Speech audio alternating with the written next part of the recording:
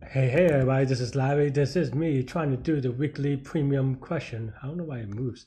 For week 3, hit the like button, hit the subscribe button, join me on Discord. Let me know what you think about today's problem or this week's problem. I'm still in Athens, very tired, walked so much. Yeah, that's all I have for Athens. Waiting for this thing to load. So yeah, all right. It's a hard problem, 265 paint house 2. So there's a row of n houses. Each house can be painted with one of the K colors. Excuse me, the cost of painting each house with a certain color is different.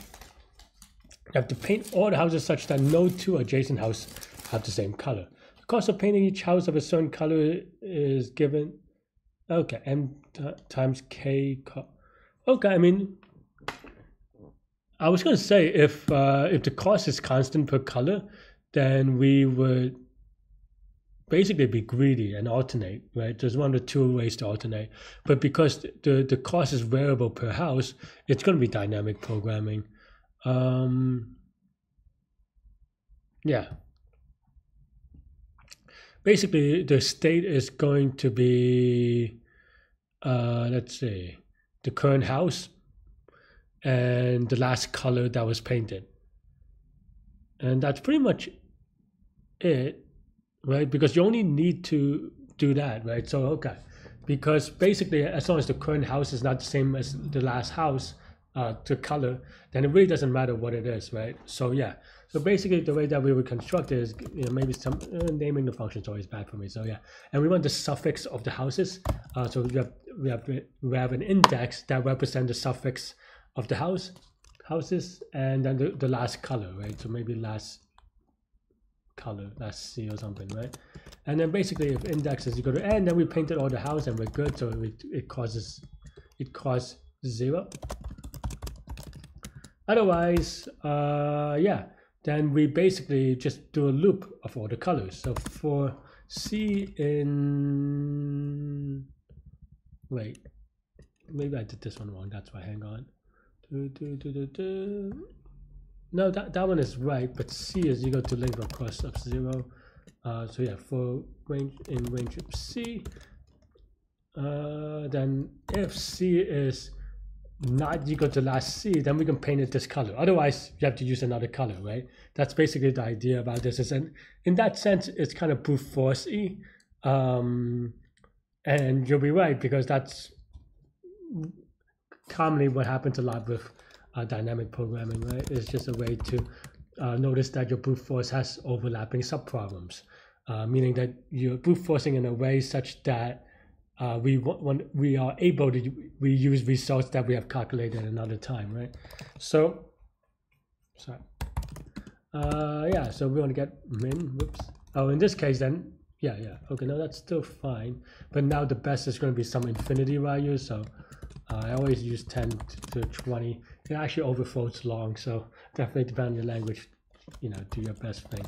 But you want to minimize best and then get min of index plus 1 because we don't paint it this color, right? And that's pretty much it, to be honest.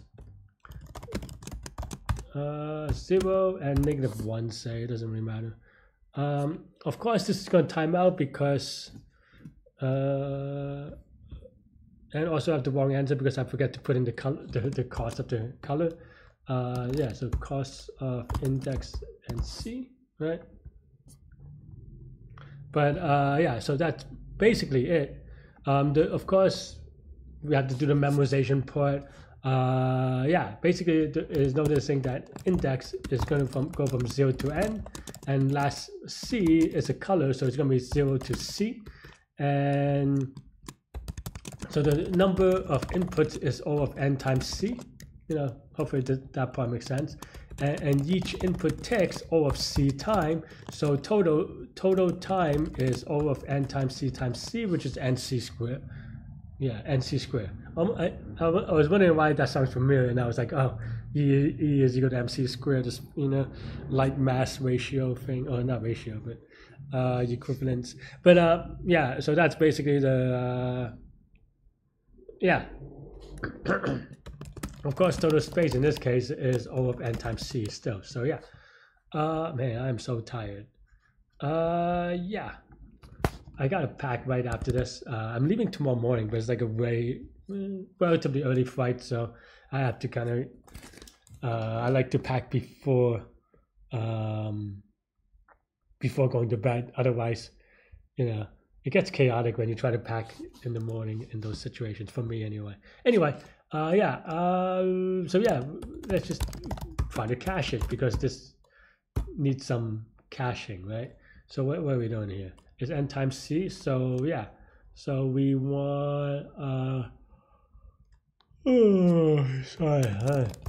times c for right? Oops, how did that happen? And cache is equal to none times c for right?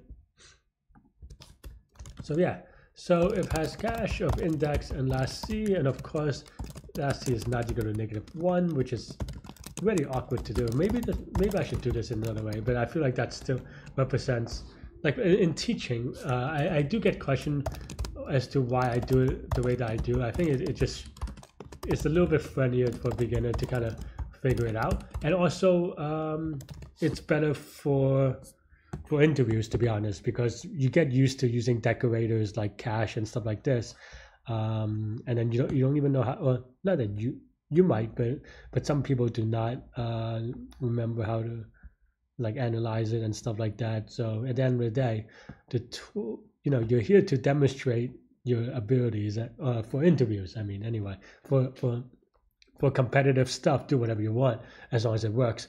If you want to demonstrate your knowledge, then and this is needed. Anyway, I am passing out. So that's all I have for today. Let me know what you think. Stay good, stay healthy, to good mental health. I'll see y'all later and take care. Bye-bye.